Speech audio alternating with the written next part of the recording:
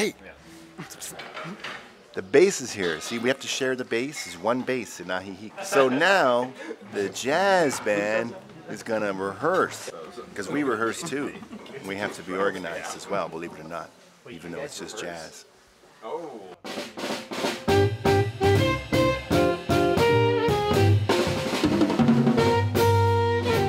I love going to Mexico for the Northern Lights Festival. This will be my third time. Ajijic is a beautiful little town about an hour south of Guadalajara. This was a highlight of their year. They want to bring some really great music to their small town, and they're there to support it and fully appreciate it, which is great.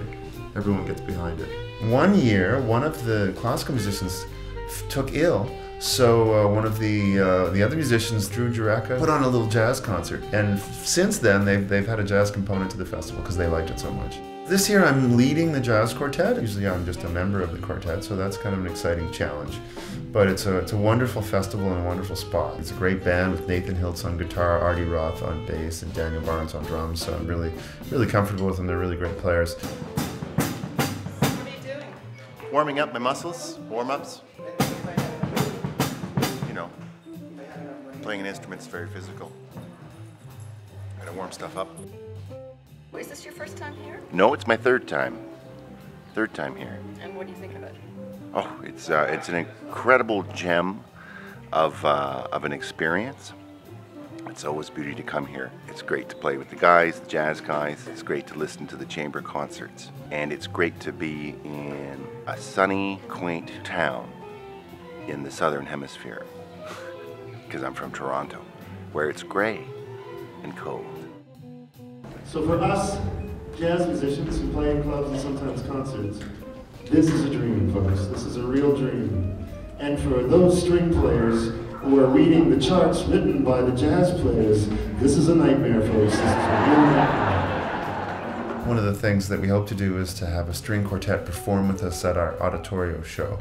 We've done that in the past. It's really fun, you know, to try and arrange some of our own music to be played with string quartet, so that's an exciting challenge. The main component to jazz, of course, is improvisation. It's something that I look forward to and something that I do, but I'm always so amazed that there's some of the classical folks at this festival, it looks like they're improvising. They're putting that much heart and soul into it. It's not like something they've memorized and learned. It really feels like the music is coming out of them, and that's why I really admire them at this festival. They really add so much that way. So it's an interesting meeting of the two worlds. It's a challenge because we approach music differently. The string players aren't used to swinging like we are in that certain kind of jazz time feel. So I found that you really have to write things in the right way for them to bring the most to it.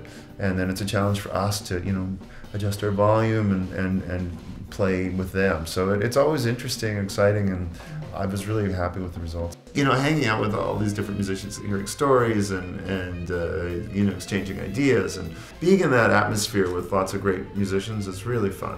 One of the similarities between jazz and classical musicians is we both have practiced a lot, we both perform, you know, the musicians, we perform a lot, we get a thrill from performing.